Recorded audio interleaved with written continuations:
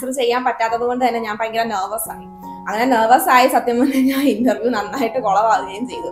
കാരണം വെച്ചാൽ ഞാൻ അത് കിട്ടിയിരുന്നെങ്കിൽ നല്ലൊരു ജോലിയായിരുന്നു. പക്ഷെ ഈ ഒരു ചെറിയ മിസ്റ്റേക്ക് കൊണ്ട്, അല്ലെങ്കിൽ നമ്മൾ വലിയ കാര്യമല്ല എന്ന് എടുക്കുന്ന ചില കാര്യങ്ങൾ നമുക്ക് പ്രശ്നങ്ങൾ ഉണ്ടാക്കുന്നത്. അപ്പം എനിക്ക് ആ ഒരു എക്സ്പീരിയൻസ് ഉണ്ടായതിനു ശേഷം ഞാൻ ഏതൊരു ഇന്റർവ്യൂവിന് പോയെന്ന് പറഞ്ഞാലും ഈ പറയുന്ന ക്വസ്റ്റ്യൻസും കാര്യങ്ങളും എല്ലാം ഞാൻ നോക്കും. അതുപോലെ തന്നെ കമ്പനിയെ കുറിച്ച് നന്നായിട്ടൊരു ധാരണ ഉണ്ടാക്കാതെ ഞാൻ പിന്നെ പോയിട്ടേ ഇല്ല. നമ്മൾ ഒരുപാട് കഷ്ടപ്പെട്ടായിരിക്കും നമുക്കൊരു ഇന്റർവ്യൂ കോളോ അല്ലെന്നുണ്ടെങ്കിൽ ഒരു ഇന്റർവ്യൂ അറ്റൻഡ് ചെയ്യാൻ ഒരു ചാൻസ് കിട്ടുന്നത്. അപ്പൊ നമുക്കൊരു ഇന്റർവ്യൂ ഒക്കെ എങ്ങനെയും അറ്റൻഡ് ചെയ്യാൻ കിട്ടുമ്പോഴത്തേക്കും നമ്മൾ ആ ഒരു ഇന്റർവ്യൂവിന് നന്നായിട്ട് പ്രിപ്പയർ ചെയ്തിട്ട് തന്നെ പോകണം. പ്രിപ്പയർ ചെയ്യാണ്ട് പോയി കഴിഞ്ഞാൽ പിന്നെ കയ്യിൽ നിന്ന് പോയിട്ട് പിന്നെ പറഞ്ഞിട്ട് കാര്യമില്ല, അയ്യോ ഞാൻ റിജക്ട് ആയി എന്ന് പറഞ്ഞു കഴിയുമ്പോഴത്തേക്കും ഭയങ്കര സങ്കടമാകും അല്ലേ. അപ്പൊ അതിനേക്കാളും നല്ലത് നമ്മൾ ഇന്റർവ്യൂ വരുമ്പോഴത്തേക്കും വെൽ പ്രിപ്പയർഡ് ആയിട്ട് പോയി നമുക്കത് നല്ല രീതിക്ക് പെർഫോം ചെയ്യാൻ പറ്റി എന്നൊരു തോന്നൽ, ഇൻ കേസ് കിട്ടിയില്ല എങ്കിൽ പോലും നമുക്കത് വെൽ പെർഫോംഡ് ആയിട്ട് നമുക്ക് ചെയ്യാൻ പറ്റിയെന്ന് തോന്നിക്കഴിഞ്ഞാൽ അത് നല്ല കാര്യമല്ലേ. അപ്പം എപ്പോഴും അതൊരു എക്സ്പീരിയൻസ് ആയിരിക്കും. അപ്പം ആ ഒരു എക്സ്പീരിയൻസ് കൊണ്ട് നമുക്ക് നെക്സ്റ്റ് ഇന്റർവ്യൂ എന്താക്കാം, കുറച്ചുകൂടെ നന്നായിട്ട് ചെയ്യാൻ പറ്റും. അപ്പം ഇന്റർവ്യൂ അറ്റൻഡ് ചെയ്യുമ്പം എന്തൊക്കെ കാര്യങ്ങൾ ശ്രദ്ധിക്കണം എന്നൊരു വീഡിയോ ആണ് ഇത്. അപ്പം എന്താണെന്നുണ്ടെങ്കിലും ഈ ഒരു വീഡിയോ നിങ്ങൾക്ക് ഹെൽപ്ഫുൾ ആകുമെന്ന് വിചാരിക്കുന്നു. ഹെൽപ്ഫുൾ ആയിട്ട് തോന്നുകയാണെന്നുണ്ടെങ്കിൽ നമ്മുടെ ചാനൽ ആദ്യമായിട്ടാണ് കാണുന്നതെങ്കിൽ ഒന്ന് ചാനൽ സബ്സ്ക്രൈബ് ചെയ്യാൻ മറക്കല്ല. അതുപോലെ തന്നെ ലൈക്ക് ചെയ്യാനും നമ്മളെ സപ്പോർട്ട് ചെയ്യാനും മറക്കരുത്. First point, reviewing job description. നമ്മൾ ഏതൊരു ജോലിക്കാണോ പോകുന്നത് ആ ജോലിക്ക് പോകുന്നതിന്റെ ജോബ് ഡിസ്ക്രിപ്ഷൻ. ചിലപ്പോൾ നമ്മൾ ഒരു ജോബ് പ്ലാറ്റ്ഫോം വഴിയായിരിക്കും ഒരു ജോബ് ഒക്കെ ചിലപ്പോൾ അപ്ലൈ ചെയ്യുന്നത്, ഇൻഡീഡ് അല്ലെന്നുണ്ടെങ്കിൽ ലിങ്ക്ഡിന് അങ്ങനെയുള്ള ഏതെങ്കിലുമൊക്കെ ആപ്ലിക്കേഷൻ വഴിയായിരിക്കാം, അല്ലെന്നുണ്ടെങ്കിൽ ചിലപ്പോൾ കരിയർ ത്രൂ ആയിരിക്കും. എന്താണെന്നുണ്ടെങ്കിൽ അവിടെ ജോബ് ഡിസ്ക്രിപ്ഷൻ ഉണ്ടാവും. അപ്പൊ നമുക്കൊരു ഇന്റർവ്യൂവിന് കോള് കിട്ടി കഴിയുമ്പോഴത്തേക്കും എന്താണെന്നുണ്ടെങ്കിലും കമ്പനി നെയിം അറിയാം. അപ്പൊ നമുക്ക് അറിയാൻ പറ്റും എവിടെ നിന്നാണ് അല്ലെങ്കിൽ ഏത് വഴിയാണ് നമുക്ക് ഈ കോള് വന്നതെന്നുള്ളത്. അപ്പൊ ഇൻഡീഡ് വഴിയാണ് നിങ്ങൾക്ക് കോള് വന്നതെന്നുണ്ടെങ്കിൽ ഇൻഡീഡിൽ പോവുക, അവരുടെ ജോബ് ഡിസ്ക്രിപ്ഷൻ എടുക്കുക. അപ്പൊ ആ ജോബ് ഡിസ്ക്രിപ്ഷൻ മനസ്സിലാക്കുക, അവർ എന്ത് റിക്വയർമെന്റ് ആണ് നോക്കുന്നത് എന്നുള്ളത് വളരെ ഇമ്പോർട്ടന്റ് ആണ്. അപ്പം ആ ഒരു കാര്യം നമ്മൾ മനസ്സിലാക്കി വെക്കുക. അപ്പോൾ ചോദിക്കുന്ന ക്വസ്റ്റ്യൻസ് ഒക്കെ നല്ല രീതിയിൽ നമുക്ക് ആൻസർ ചെയ്യാൻ പറ്റണമെന്നുണ്ടെങ്കിൽ ആ ജോബ് ഡിസ്ക്രിപ്ഷൻ അറിഞ്ഞിരിക്കണം. ജോബ് ഡിസ്ക്രിപ്ഷൻ അനുസരിച്ച് വേണം നമ്മൾ എപ്പോഴും ഇന്റർവ്യൂ ക്വസ്റ്റ്യൻസ് നമ്മൾ ആൻസർ ചെയ്യാനായിട്ട്. അല്ലാതെ കോമൺ ആയിട്ട് നമ്മൾ പഠിച്ചു വെച്ചിട്ടുള്ള ആ ഒരു ആൻസർ ആയിരിക്കില്ല നമ്മൾ പറയേണ്ടത്. നമ്മൾ ആ ഒരു പർട്ടിക്കുലർ പൊസിഷന് എന്തൊക്കെ സ്കിൽസ് വേണോ അതിനനുസരിച്ചുള്ള അല്ലെങ്കിൽ അതിനനുസരിച്ചുള്ള ക്വസ്റ്റ്യൻസിന്റെ ആൻസേഴ്സ് വേണം നമ്മൾ പറയാനായിട്ട്. ഇപ്പൊ ഇൻ കേസ് നിങ്ങൾക്ക് ജോബ് ഡിസ്ക്രിപ്ഷൻ കണ്ടുപിടിക്കാൻ പറ്റുന്നില്ല എന്നുണ്ടെങ്കിൽ, ഇപ്പൊ ഫോർ എക്സാമ്പിൾ നിങ്ങൾക്ക് ബൈ ഇമെയിൽ ആണ് ഇന്റർവ്യൂ ഇൻവിറ്റേഷൻ വന്നതെന്നുണ്ടെങ്കിൽ നിങ്ങൾക്ക് റിക്വസ്റ്റ് ചെയ്യാം, could you please send the job description for this particular role എന്ന് ചോദിച്ചു കഴിഞ്ഞാൽ തീർച്ചയായിട്ടും അവർ അയച്ചു തരും കേട്ടോ.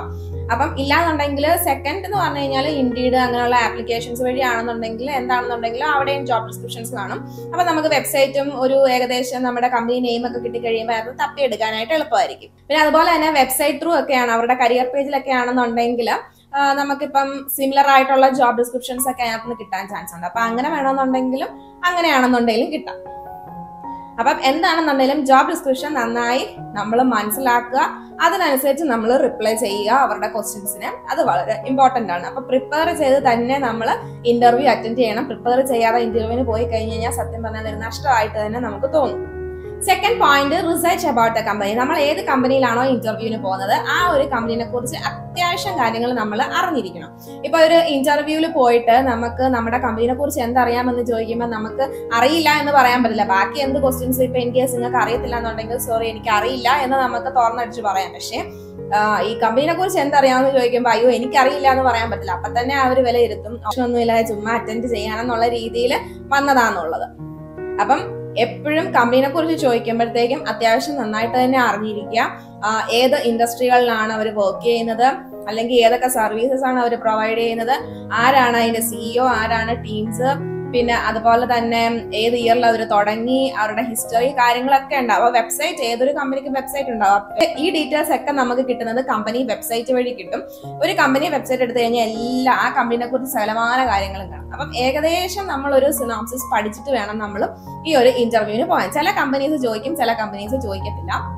ഞാൻ എന്റെ ആദ്യ കാലഘട്ടങ്ങളിൽ ഞാനിവിടെ ഇന്റർവ്യൂവിന് പോയപ്പോഴത്തേക്കും എനിക്കറിയത്തില്ലായിരുന്നു ഈ ഒരു ക്വസ്റ്റ്യൻ ചോദിക്കുമെന്നുള്ളത് കമ്പനിയെ കുറിച്ച്. എന്തോ ഞാൻ അത് പ്രിപ്പയർ ആകാതെ പോയി സത്യം പറഞ്ഞു കഴിഞ്ഞാൽ ആകെപ്പെട്ട ഒരു അവസ്ഥയുണ്ട്, എന്റെ പേഴ്സണൽ എക്സ്പീരിയൻസ്. അപ്പം അതിൽ പിന്നെ ഞാൻ ഏത് ഇന്റർവ്യൂവിന് പോയെന്ന് പറഞ്ഞാലും ഈ ഒരു കമ്പനിയെ കുറിച്ചുള്ളത് ഞാൻ നോക്കാതെ പോലെ അതിപ്പോ വലിയ കമ്പനി ആണെന്നുണ്ടെങ്കിലും ചെറിയ കമ്പനി ആണെന്നുണ്ടെങ്കിലും ജസ്റ്റ് നമ്മൾ അതിനെക്കുറിച്ച് ജസ്റ്റ് ഒരു ഐഡിയ ഉണ്ടാക്കി എടുക്കുക. ചിലവർ ചോദിക്കും, ചിലവർ ചോദിക്കത്തില്ല. എന്തായാലും ചോദിച്ചു കഴിഞ്ഞാൽ പറയാനായിട്ട് നമുക്ക് അറിഞ്ഞിരിക്കണം. സത്യം പറഞ്ഞാൽ അത് പറഞ്ഞില്ല എന്നുണ്ടെങ്കിൽ ഒരു നെഗറ്റീവ് ഇമ്പാക്റ്റ് ആണ്. ഞാനെന്നാ ഇന്റർവ്യൂ അറ്റൻഡ് ചെയ്തപ്പോൾ ഈ ഒരു ക്വസ്റ്റ്യൻ എനിക്ക് ആൻസർ ചെയ്യാൻ പറ്റാത്തത് കൊണ്ട് തന്നെ ഞാൻ ഭയങ്കര നെർവസ് ആയി. അങ്ങനെ നെർവസ് ആയി സത്യം പറഞ്ഞാൽ ഞാൻ ഇന്റർവ്യൂ നന്നായിട്ട് കുളവാകുകയും ചെയ്തു. കാരണം വെച്ചാൽ അത് കിട്ടിയിരുന്നെങ്കിൽ നല്ലൊരു ജോലിയായിരുന്നു. പക്ഷെ ഈ ഒരു ചെറിയ മിസ്റ്റേക്ക് കൊണ്ട് അല്ലെങ്കിൽ നമ്മൾ വലിയ കാര്യമല്ല എന്ന് എടുക്കുന്ന ചില കാര്യങ്ങൾ നമുക്ക് പ്രശ്നങ്ങൾ ഉണ്ടാക്കും ഇങ്ങനത്തെ. അപ്പം എനിക്ക് ആ ഒരു എക്സ്പീരിയൻസ് ഉണ്ടായതിനു ശേഷം ഞാൻ ഏതൊരു ഇന്റർവ്യൂവിന് പോയെന്ന് പറഞ്ഞാലും ഈ പറയുന്ന ക്വസ്റ്റ്യൻസും കാര്യങ്ങളും എല്ലാം ഞാൻ നോക്കും. അതുപോലെ തന്നെ കമ്പനിയെ കുറിച്ച് നന്നായിട്ടൊരു ധാരണ ഉണ്ടാക്കാതെ ഞാൻ പിന്നെ പോയിട്ടേ ഇല്ല. ഡീറ്റെയിൽസ് ഒക്കെ നമുക്ക് കമ്പനി വെബ്സൈറ്റ് ത്രൂ കിട്ടും. പിന്നെ ലിങ്ക്ഡിൻ ഒക്കെ ഒന്ന് നോക്കുക. ലിങ്ക്ഡിനകത്ത് കാരണം വെച്ച് കഴിഞ്ഞാൽ റീസെന്റ് ആയിട്ടുള്ള അപ്കമിങ് പ്രോജക്ട്സ് അല്ലെങ്കിൽ റീസെന്റ് ആയിട്ട് അവർ ചെയ്തുകൊണ്ടിരിക്കുന്ന കാര്യങ്ങൾ, അങ്ങനത്തെ കാര്യങ്ങളൊക്കെ കുറച്ച് ലിങ്ക്ഡിനകത്തായിരിക്കും കൂടുതൽ. അത് കൂടുതലും നമ്മുടെ വെബ്സൈറ്റുകളിൽ വരാൻ ചാൻസ് കൂടുതൽ റീസെന്റ് അപ്ഡേറ്റ്സ്. അപ്പൊ അങ്ങനെ എന്തെങ്കിലും റീസെന്റ് അപ്ഡേറ്റ്സ് ഉണ്ടെന്നുണ്ടെങ്കിൽ നമുക്ക് ലിങ്ക്ഡിൻ നിന്ന് കിട്ടും. പിന്നെ അതുപോലെ തന്നെ ആ കമ്പനിയിൽ വർക്ക് ചെയ്യുന്ന ആൾക്കാർ, അതായത് നമ്മളൊരു കമ്പനി എടുക്കുമ്പോഴത്തേക്ക് ആ കമ്പനിയിൽ എത്ര പേര് വർക്ക് ചെയ്യുന്നുണ്ട് അല്ലെന്നുണ്ടെങ്കിൽ ആരൊക്കെയാണ്, അപ്പം ചെറിയൊരു ഐഡിയ ഉണ്ടാവും. അപ്പം ആരായിരിക്കും നമ്മളെ ഇന്റർവ്യൂ ചെയ്യുന്നത്, HR ആരാണ്, അപ്പൊ ചെറിയൊരു ഐഡിയ ഉണ്ടാവും ആ കമ്പനിയെ കുറിച്ച് അല്ലെ. അപ്പം അങ്ങനെ ഒരു ഐഡിയ ഉണ്ടാക്കിയിട്ട് തന്നെ നമ്മൾ ഇന്റർവ്യൂ അറ്റൻഡ് ചെയ്യാൻ പോവുക. മൂന്നാമത്തെ point language and confidence. Language എന്ന് പറയുന്നത് സത്യം പറഞ്ഞു കഴിഞ്ഞാൽ ഇംഗ്ലീഷ് നന്നായിട്ട് അറിഞ്ഞിരിക്കണം. പക്ഷെ എന്ന് പറഞ്ഞാൽ ഭയങ്കര ഫ്ലുവന്റ് ആയിട്ട് പറയണം എന്നില്ല. പക്ഷെ നമ്മൾ ലാംഗ്വേജ് ഉദ്ദേശിക്കുന്നത് നമ്മൾക്ക് ഒരാൾ പറയുന്നത് മറ്റൊരാൾക്ക് മനസ്സിലാവണം, അയാൾ പറയുന്നത് നമുക്ക് മനസ്സിലാവണം. പക്ഷെ നമ്മുടെ ഈ ജോലികളിൽ ഒരുമാതിരിപ്പെട്ട മാനേജറിയൽ പൊസിഷൻസിലെല്ലാം അത്യാവശ്യം ഇംഗ്ലീഷ് വളരെ ഇമ്പോർട്ടന്റ് തന്നെയാണ്. ബാക്കിയുള്ള ജോലികളിലും ഇംഗ്ലീഷ് വളരെ ഇമ്പോർട്ടന്റ് തന്നെയാണ്. നമ്മൾ അത്യാവശ്യം ഇംഗ്ലീഷ് നന്നായിട്ട് സംസാരിക്കാൻ നമ്മളെ കൊണ്ട് പറ്റണം. ഓക്കെ, അങ്ങനെ എന്തെങ്കിലും ഇംഗ്ലീഷ് കമ്മ്യൂണിക്കേഷൻ വിഷയങ്ങൾ ഉള്ളവരാണെന്നുണ്ടെങ്കിൽ അത് നിങ്ങൾ പല വഴിക്കത് ഇംപ്രൂവ് ചെയ്യാൻ ശ്രമിക്കുക തന്നെ ചെയ്യണം. നമ്മൾ ഇംഗ്ലീഷ് ഇത്തിരി ബുദ്ധിമുട്ടുള്ളവർക്ക് ഒരു പ്രശ്നം വരുന്നത് ഒരു ഇന്റർവ്യൂവിന് പോകുമ്പോഴത്തേക്ക് അവരുടെ മനസ്സിലെല്ലാം ഉണ്ടാകും.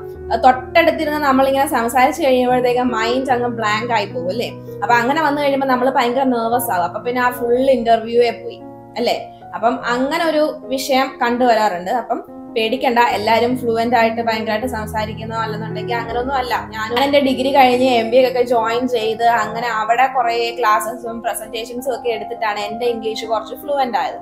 പിന്നെ വർക്ക് ചെയ്യാനായിട്ട് കയറി. അങ്ങനെയൊക്കെയാണ്, എല്ലാവരും അങ്ങനെയൊക്കെ തന്നെ. അപ്പൊ നമ്മൾ എന്താ ചെയ്യേണ്ടത്, നമ്മളുടെ കമ്മ്യൂണിക്കേഷൻ സ്കിൽസ് കുറവാണെന്നുണ്ടെങ്കിൽ നമ്മൾ അത് ഇംപ്രൂവ് ചെയ്യാൻ ശ്രമിക്കണം.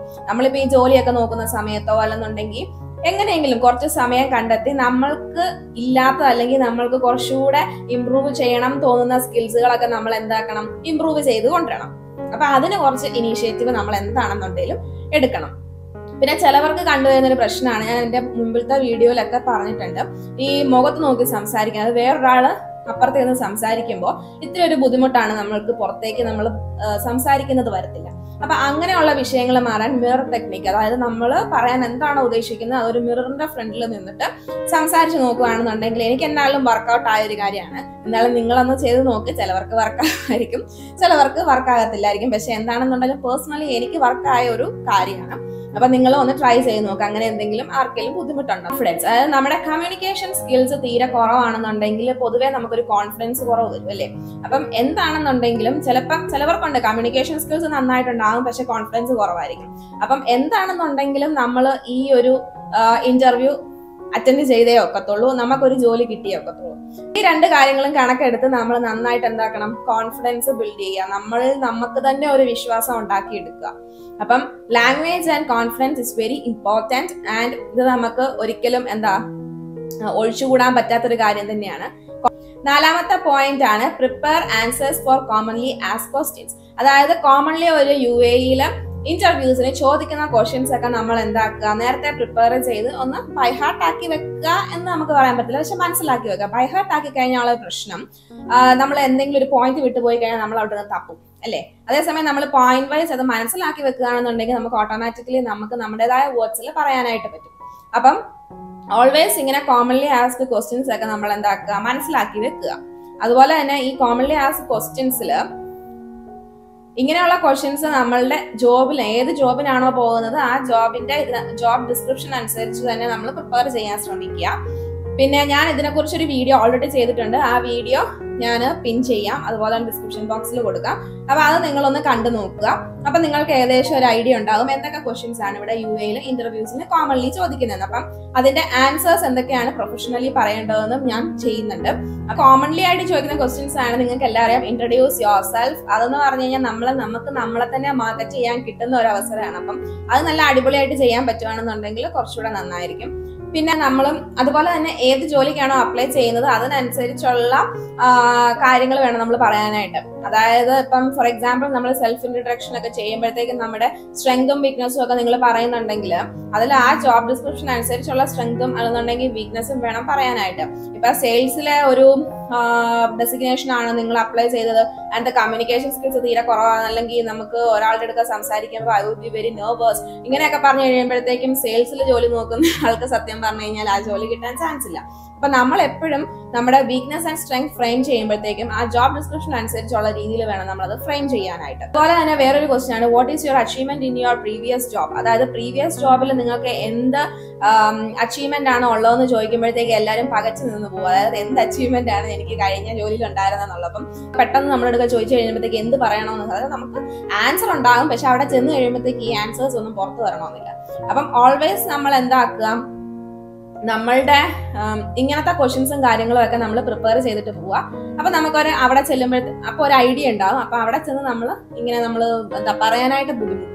Next point body language and dress code. നിങ്ങളുടെ ബോഡി ലാംഗ്വേജ് എന്ന് പറയുന്നത് വളരെ ഇമ്പോർട്ടന്റ് ആണ്. വളരെ കോൺഫിഡൻസ്, ഇൻ കേസ് നിങ്ങൾ കോൺഫിഡൻസ് ഉള്ളിലില്ലാന്നുണ്ടെങ്കിലും പുറത്ത് കാണുമ്പോഴത്തേക്കും നമുക്ക് എന്താ കോൺഫിഡൻസ് ഇല്ലാത്ത ഒരു ഫീല് ചെയ്യല്ലേ. ഇങ്ങനെ എന്താ നമ്മളിങ്ങനെ കുനിഞ്ഞു ഇങ്ങനെ ഒന്നും ഇരിക്കാൻ പറ്റില്ല. എപ്പോഴും കുറച്ച് സ്റ്റഡി ആയിട്ടിരിക്കുക. അതുപോലെ തന്നെ നിങ്ങൾ നടന്ന് അങ്ങോട്ട് കയറുമ്പോഴത്തേക്കും വളരെ സ്റ്റഡി ആയിട്ട് വളരെ കോൺഫിഡന്റോട് കൂടി നടന്ന് കയറുക. അതുപോലെ തന്നെ സംസാരിക്കുമ്പം ഒരു കോൺഫിഡൻസ് കൊണ്ടുവരിക, ഒരു സ്മൈൽ, ഒരു ചെറിയൊരു സ്മൈലും കാര്യങ്ങളും. അതുപോലെ ഭയങ്കരമായിട്ട് സ്മൈൽ ചെയ്യരുത്, പക്ഷെ എന്നാലും മുഖത്തൊരു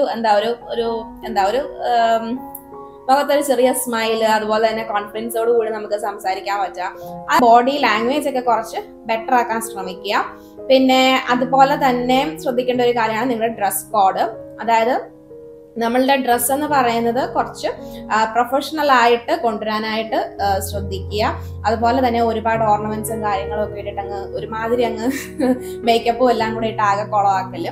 ജസ്റ്റ് നോർമൽ ഡ്രസ്സിങ് ആൻഡ് ഒരു കണ്ടു കഴിഞ്ഞാൽ ഒരു വൃത്തി ഉണ്ടാകണം, അത്രേ ഉള്ളൂ. അതിപ്പോ ഇന്ന ഡ്രസ്സൊന്നുമില്ല, കാണുന്ന എങ്ങനെയാണോ നമ്മൾ ഇന്റർവ്യൂവിന് പോകുന്നത്, പക്ഷെ അവർക്കതൊരു ഓവറായിട്ട് ഫീൽ ചെയ്യാൻ പറ്റില്ല. പക്ഷെ ജസ്റ്റ് ഒരു പ്രൊഫഷണൽ വേ ഓഫ് ഡ്രസ്സിങ്, അതാണ് ഉദ്ദേശിച്ചത്. അപ്പം അതൊക്കെ ഒന്ന് ശ്രദ്ധിക്കുക. Body language and dressing is very important. കാരണം വെച്ച് കഴിഞ്ഞാൽ റിക്രൂട്ടർ ഇതെല്ലാം ശ്രദ്ധിക്കും. നമ്മുടെ ബോഡി ലാംഗ്വേജ്, ഡ്രസ്സ്, നമ്മുടെ എന്നുണ്ടെങ്കിൽ നിങ്ങളൊരു ക്വസ്റ്റിനെ അപ്രോച്ച് ചെയ്യുന്നത് എങ്ങനെയല്ല, അതെല്ലാം ഒരുമാതിരിപ്പെട്ട എല്ലാ കാര്യങ്ങളും ഇവരെന്താക്കും, അനലൈസ് ചെയ്യും. പിന്നെ ലാസ്റ്റ് പോയിന്റ് എന്ന് പറയുന്നത് നിങ്ങൾ എപ്പോഴും കുറച്ച് ഏർലി ബേർഡ് ആയിരിക്കുക. അതായത് നമുക്കൊരു ഇന്റർവ്യൂ ഉണ്ടെന്നറിയാം, ചിലപ്പോൾ നമ്മൾ മെട്രോ ഒക്കെ കയറിയിട്ടായിരിക്കും പോവുക. അപ്പൊ കുറച്ച് ചിലപ്പം വഴിയൊക്കെ തെറ്റിപ്പോവുക, ആദ്യമായിട്ടൊക്കെ പോകുന്നല്ലേ. അപ്പം അങ്ങനെയുള്ള അവസ്ഥയിൽ നമ്മൾ എന്താ ചെയ്യേണ്ടത്, നേരത്തെ ഇപ്പൊ ഇന്റർവ്യൂ തുടങ്ങുന്നത് ഒരു 10:30 ഒക്കെ ആണെന്നുണ്ടെങ്കിൽ ഒരു 10 o'clock കൂടി നമ്മൾ അവിടെ എത്തുന്ന രീതിയിൽ കുറച്ച് നേരത്തെ ഇറങ്ങി നമ്മൾ ഒന്ന് അവിടെ ചെന്ന് ഒന്ന് വാഷ്റൂമിലൊക്കെ കയറി ഒന്ന് ഫ്രഷ് ഒക്കെ ആയി നല്ലൊരു കമാൻ ക്വയറ്റ് ആയിട്ടിരിക്കുക. പിന്നെ എന്തെങ്കിലുമൊക്കെ ക്വസ്റ്റ്യൻസും കാര്യങ്ങളും പ്രിപ്പയർ ചെയ്യാണ്ട് ജസ്റ്റ് ഒന്ന് റീവൈൻഡ് ചെയ്യുക. നമ്മൾ ഒരു റഷിൽ കയറി ഇന്റർവ്യൂ അറ്റൻഡ് ചെയ്യാതിരിക്കുന്നതാണ് നല്ലത്. നമുക്ക് ഭയങ്കര ഓവർ ടെൻസ്ഡ് ആവും. അപ്പം ആ ഒരു അവസ്ഥ ഒഴിവാക്കാനായിട്ട് എപ്പോഴും ഏർലി ബേർഡ് ആയിട്ടിരിക്കുക. അപ്പം ഇതൊക്കെയാണ് നമ്മൾ ഇന്റർവ്യൂവിന് പ്രിപ്പയർ ചെയ്യേണ്ട കാര്യങ്ങൾ, നമ്മൾ ഇന്റർവ്യൂവിന് പോകുന്നതിന് മുമ്പേ പ്രിപ്പയർ ചെയ്യേണ്ട കാര്യങ്ങൾ. അപ്പൊ ഈ ഒരു വീഡിയോ നിങ്ങൾക്ക് ഹെൽപ്ഫുൾ ആയെന്ന് വിചാരിക്കുന്നു. ഹെൽപ്ഫുൾ ആയിട്ടുണ്ടെന്നുണ്ടെങ്കിൽ നമ്മുടെ ചാനൽ സബ്സ്ക്രൈബ് ചെയ്യാൻ മറക്കരുത്. അതുപോലെ തന്നെ ലൈക്ക് ചെയ്യാനും കമന്റ് ചെയ്യാനും മറക്കരുത്.